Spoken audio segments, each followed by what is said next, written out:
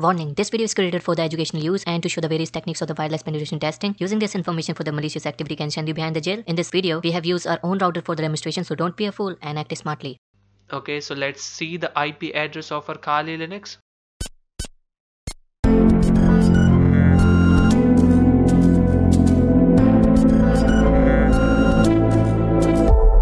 Because we have no external adapter connected to it, but it must have created some internal virtual interface. So let's try to do the IW config, and there it is. It has the Ethernet 0 and the loopback interface. So we have to connect external wireless card to be able to hack the Wi-Fi networks. Okay, so what we will gonna do is, I have the TP-Link USB Wi-Fi adapter, so I will connect that Wi-Fi adapter into my laptop. Now the external USB Wi-Fi adapter has been connected. Now what I will do is, I'll try to do the IW config again. Okay guys, so now we have connected the external USB Wi-Fi adapter, which is the WLAN0. Now let's try to enable the monitor mode. So before we further proceed on to the monitor mode, I wanted to talk about the monitor mode. Actually, there are two types of mode present into a wireless card. First one is the managed mode, which is opted by the wireless card by default, and second one is the monitor mode. Okay, onto the managed mode, we can connect to anyone's Wi-Fi with the credentials, but onto the monitor mode, we can inject the packet to some router. We can do more things which we cannot do onto the managed mode. Okay, so that's the reason why we put our wireless card onto the monitor mode, to hack the Wi-Fi and all these things. So here I'm using the TP-Link USB Wi-Fi adapter, and its model is TL-WN722N. So this USB Wi-Fi adapter supports the monitor mode, and it doesn't require any kind of driver to be installed in the Kali Linux operating system. So now what I'm going to do is, I'll try to enable the monitor mode. So for enabling the monitor mode, all you need to do is to just type in here airmon ng start WLAN0, hit enter, and when you will gonna do this, then let's do the IW config, and there it is, WLAN0 mon. So the monitor mode has been enabled on the WLAN0, and the WLAN0 interface is no more available, and it has been replaced via WLAN0 mon. So now what you need to do is, let's check if our WLAN0 mon is working or not.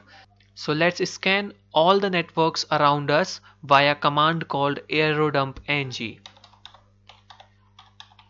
Aerodump ng. Now we need to specify the interface, and interface should be of the monitor mode. So I'm going to type in here WLAN0 mon, hit enter. Now when I will do this, then I will be able to see all the available Wi-Fi around me. Okay guys, so these are the available Wi-Fi around me, and here we have the VSSID. It means the MAC addresses of every single router which are in the range of our USB Wi-Fi adapter, and there are 4 routers found here. The data, it means the packets traveling between the routers and the stations. Okay, so this router is quite active. It means it is continuously sending the packets. People are using this particular router very frequently. Okay, but all these 3 routers are in the passive state. It means either there is no client connected to all of these routers, or it may happen that the client are connected to the Wi-Fi router, but they are not using the Wi-Fi router right now.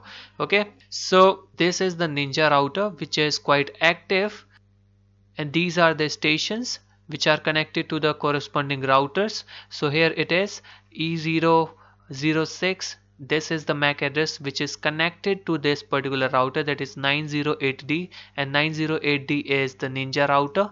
Okay, and 8C77165D, this is connected to the 2C:30, and 2C:30 is the movie router. Okay, so if you wanted to capture the information of particular router, then how you will gonna do this? For capturing the information of particular router, what you need to do is, you need to simply type in here aerodump ng, and then B stand for the BSSID, and BSSID is, suppose I wanted to see the connected client of the Ninja router, then what I will do is, I will simply copy this MAC address, which is the MAC address of the Ninja router. Okay, and let's put the channel name is 1 and the interface name, and interface name is WN0mon, and hit enter. So it is saying invalid band. Maybe we have to put the BSSID here, dash dash BSSID, and here we need to put the channel, I guess. And you can see guys, this Ninja router have the two clients connected to it. First one is the E006. Now it has the 3 client connected to it. Now they can see data is increasing at very high rate. It means this router is quite active. The traffic on this router is very high. So what we can do here is we can do the sniffing of these stations which are connected to the BSSID. So for doing the sniffing, what you need to do is you need to simply press the Ctrl C to stop this process. Now what I will do is I will simply type in here write, because I wanted to write all the packets which are flowing from this router to somewhere else. I wanted to write it into the test file and hit enter. Now what will gonna happen, it will write all the data packets which are coming from this Wi-Fi router into a file called test. Let's give it some time.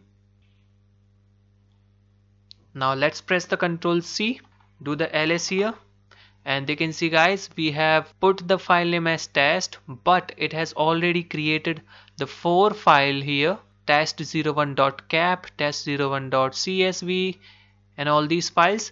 Now what I am going to do is I am going to look for these packets in the detail. So for that I am going to make the use of Wireshark.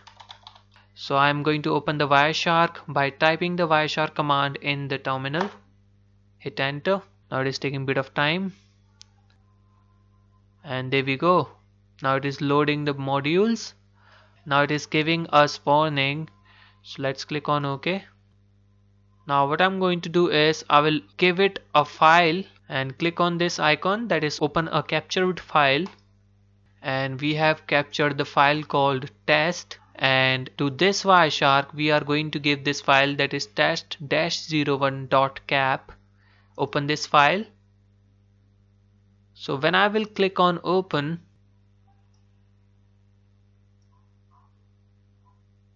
you can see the details of the packets captured from this router.